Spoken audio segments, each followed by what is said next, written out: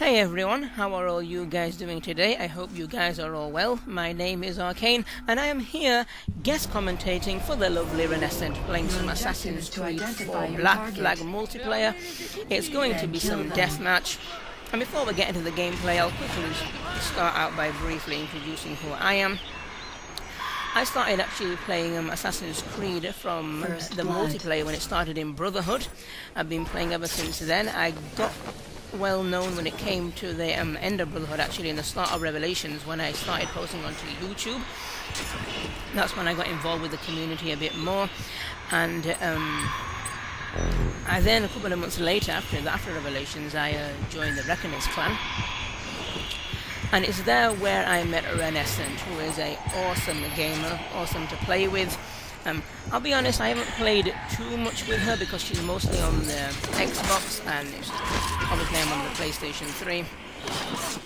Plus, playing with people in different countries, with me being in England, the time zones are a bit frustrating to actually get games in with people. But the games that I have played have been really awesome. Plays strictly for fun. No, you know, when you're playing like team games and you've got like people who start raging and they get a bit too competitive and they get really serious, I find it really hard to play with them people because I kind of panic a bit, and I'm like, I have to do well in this game, otherwise I'm going to let the team down. She's not like that. Plays strictly for fun, and it's awesome to play with them people, especially in team modes as well. So awesome game all the way around there. So we're going to get straight into this multiplayer match. Two of my personal favourites, to be honest with you. We're playing on Portobello, aka Bench City. This map is probably the best map to get seriously high scores. There's benches all over the place. I was actually playing this morning, actually, and I was like getting like 4 or 5 bench kills, and they're all about 1,000 points each. This map is crazy.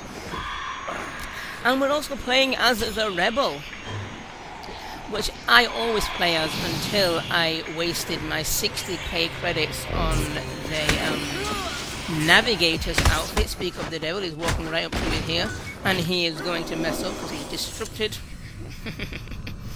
And yeah, I spent the 60k credits on his costume because, to be honest with you, out of all the ones, that was my favourite one. All the rest of them weren't very good. Well, none of them were good, but his was the best out of all of them. So he started to grow on me now, seeing as I'm playing as him a lot. But usually I do play as the Rebel, awesome character. So let's have a look what's actually going on here. We're going to sit down here, wait until he comes to try and get a bench kill. He's over there. Now, what's going to happen here is we're going to run in for the bench kill, but what I've actually noticed as well is when you sit on the benches, you've got to run off straight away. Because I don't know what happens, you kind of get off the bench and you kind of just pause a little. It's really annoying and frustrating, happened to me quite a lot. So just to take note there to the rest of you guys, if you're going for a bench kill, you're going to rush off that bench. And it's quite a long distance as well, so. But sometimes you do get that little pause, which is a bit frustrating. But not to worry. Run, my pretty awesome. Funny name for the ability set there, which we are using Disguise, Decoy, and Disruption. Obviously, we all should be using Disguise in Deathmatch. Even though a lot of the players are really good enough, so they can see through that, but it can still be misleading sometimes. Disguise is really good to use. Decoy, we probably should have this crafted to 300 because that is a killer. And for long range, we're using Disruption. I tend to use knives, but Disruption is a good ability if it works well for you. It works really well in this match. This guy giving us a alert, I'm going to get slapped in the face. And I'm seriously annoyed with the L1 prompt, which really cost her there.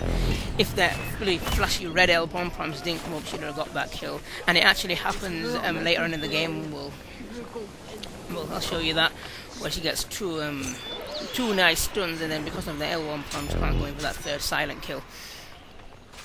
Anyways, let's have a look for this Lady Black. We've got 2 pursuers on her, so we need to find her quickly. It is a really large map with lots of places to hide, so line of sight can be difficult on this map. And this guy's got no clue where we are. We're gonna get 1 stun, and we're gonna get 2 stun. Oh yeah, and this is it. This is the place where the Lady Black, she knows who we are because of them L1 prompts, which should be removed from the game completely. Oh, who's that? Oh, we fell for decoy. Yeah, we all fall for decoy. Decoy works really well in this game. We're not sure if we're winning. That's the main thing. Let's respawn back in the game here and look for this dude, which I do not know the name. Where is he? Come on.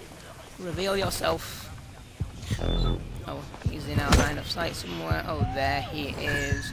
We're gonna walk nice. Oh, hold on. This is the best part of the game right here. And this is nice. We're gonna go for the full whack here. Ouch! Look at that. That's nearly a 2,000 point kill there. In every single game which I play anyway, you have like a bad time in the game, and then you have that boost where you just go way ahead of everybody else, where you know you kind of guaranteed the win now. That there was the boost. Seriously, focus, grab kill. You don't mess with that. Excuse me. Focuses in this game aren't really that important as they were in the previous ones, because you've got the multipliers on the variety bonuses, which are worth more, so obviously you want to be going for them. Focus, you don't want to be risking it too much, maybe go for 1 just for the variety. What I'd actually like to see, and leave your comments below to say your opinion on this, but I was actually thinking that a multiplier on the focus would be better than a multiplier on the acrobatic. Because it's 1.5 for the acrobatic, but acrobatics are easier to go for than the focus. I think you should be rewarded more for a focus than an acrobatic. So they all can be towards variety, but move that 1.5 over on the focus instead of the acrobatic. Therefore, you're being rewarded more, and people might go for focuses a bit more, which is more stealthy. And this game has encouraged stealth a lot more than the previous ones. Oh, we both fall for... Oh, this part's hilarious.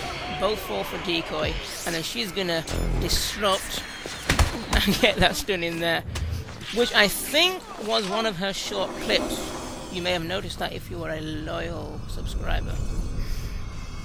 I think that was one of her hilarious short clips. That was really funny. And we're well in the lead now. 7k. We actually take the lead, and I don't think no one can take that off us during the whole game, which is awesome. Right, we're gonna go for a kill here. Right, come on. I think he pops on decoy or bodyguard, because it makes it obvious by the sound. Should that sound be removed? I think it should. It makes it so obvious that they've released something and you just rush into the kill there. Which the cutthroat did, unfortunately. Not to worry. We are now on the navigator. And with high L1 prompt again, so we are going to get a stun here, I think. Yes. And that guy's using a perk to make himself invisible when vulnerable, but it's not going to stop us. We know exactly where we are. And we're just going to wait for our next target. Maybe we can get a bench kill. 1.5 minutes left. Oh, I remember this part. We get the Night Stalker, but something happens.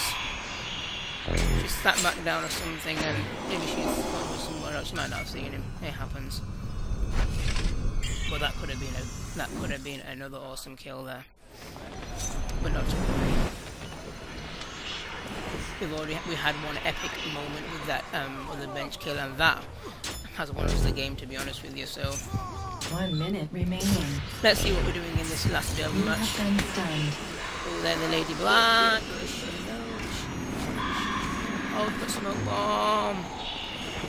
I'm sure you can increase the speed of the smoke bomb on that delay, because I've seen some people use it, and there's really a short delay. Sometimes there's a long one, but sometimes there's a short one, and it's really hard to work out when to actually just rush in for that kill. So what I tend to do is, as soon as I see that that first part of the smoke bomb release, I just pause where I am. I just don't move. And then what a good tactic would be to just knife them so they can't run away, and then you'll be able to get your kill.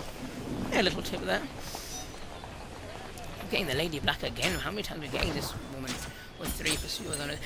The contract system is a little bit annoying, though, you've got to admit that. Contract lost. She's going to run off because she can hear whispers, but the whispers making it so obvious.